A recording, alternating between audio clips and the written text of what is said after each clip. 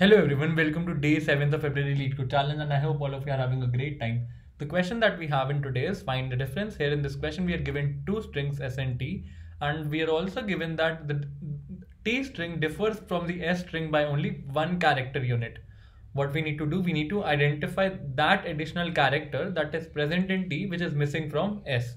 Here for example we are given S as ABCD, we are given T as ABCDE, and E is an additional character present in T which is missing from S. We need to return E as the answer.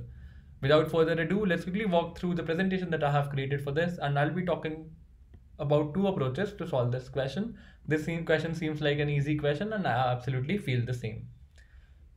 So let's get started. Here the two strings are ABC and ABCD. What is the naive approach that comes to everybody's mind when they read this question? It's pretty simple and straightforward. You create a frequency map, and in that frequency map, what do? You store the frequency of each character that is present in your input string S, and you do a similar kind of a thing for T. So let's get started. We store A, B and C frequency as 1, 1, 1 for S, and while building T we do a similar kind of thing. We'll have four characters here. We'll have A, B, C and D, and the frequency will be updated to 1, 1, 1 each, because we have A here, we have B here, we have C here, we have D here. Now what in the next step, it's pretty simple and straightforward. You start iterating from A up till Z, and you find a difference between the character frequency in T versus S. If both of them are equal, which is here in this case, you simply proceed ahead. Again we see B, the frequency is same, we proceed ahead. Next we see C, the frequency is same, we proceed ahead. Next we see D. D has a frequency 1 in T, whereas D has a frequency 0 in S. That means we found a difference. And as soon as you found the difference, you simply return that character. So 1 minus 0 is greater than 0, as a result of which we simply return the index that we are currently iterating at. Here in this case it's D, and D becomes the answer.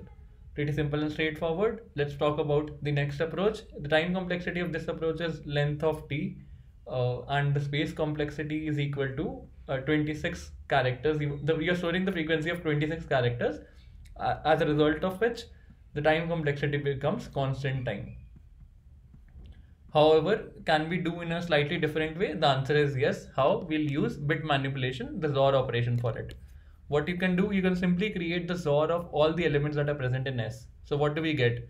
A XOR, B XOR, C. This is the output after performing XOR of each character present in S.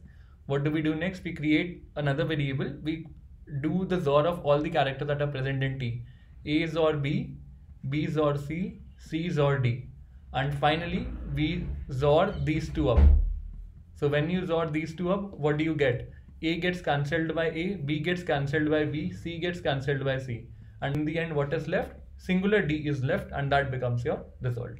Pretty simple and straightforward. Here we don't need to create any frequency map.